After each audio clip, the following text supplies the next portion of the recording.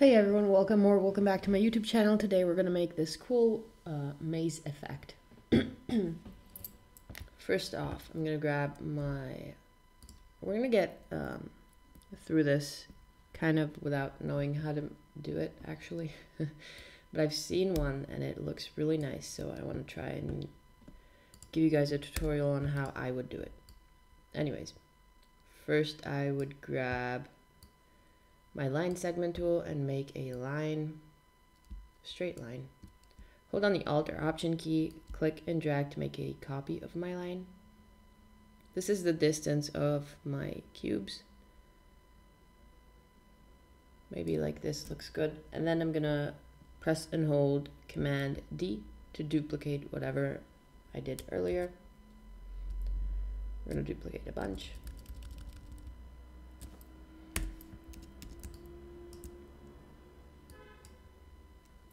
I'll then select all of them, Command G to group them, hold on Alt or Option, click and drag to make a copy, and now I'm going to rotate it to make this grid.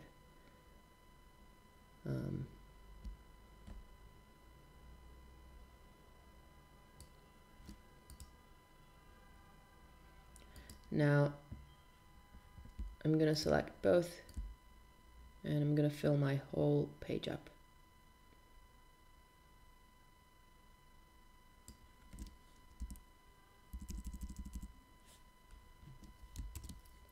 I'm then going to grab my shape builder tool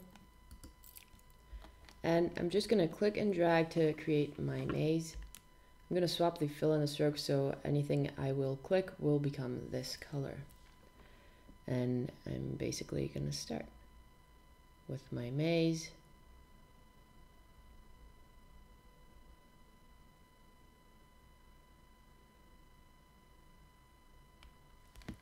And then you can just connect different parts. I'm gonna go this way, and then I'm gonna attach another piece over here. Now we're doing this as we go, but it's kind of looking cool already, so I wouldn't be surprised if this turned out to be looking really nice.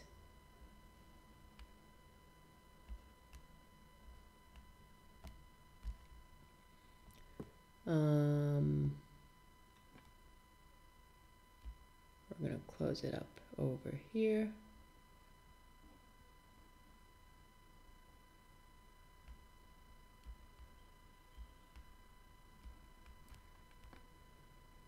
And on this side as well.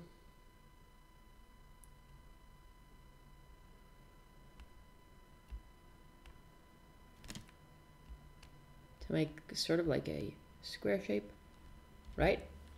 Looks pretty cool. I'm then going to select, first off, ungroup everything. Ungroup till you see the ungroup option available. And then we're going to zoom in. And we're going to select just the filled in shapes. Should be just these two. And just move them away. We can delete all the rest. And we're left with this cool maze looking thing. Next thing you want to do is to use, you can resize it if you want, and you can use your 3D options. I'm going to go with the extrude and bevel. I still have the 2021 Illustrator version, so if you have the new one, it's going to be way cooler and easier than this.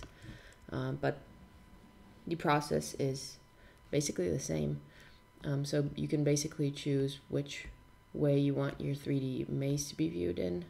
You can go with an isometric side and then just click and drag on this little box to choose the exact positioning of it.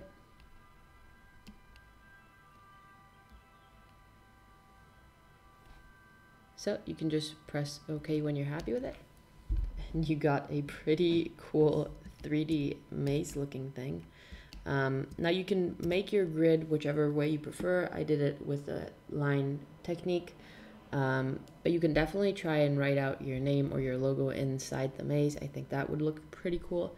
And I'll try and make the shorter version of these tutorial that will be posted on my Instagram Reels, and I'll try and make it have my logo, so MVX in it, and we'll see how it goes. But basically this is how I would do it.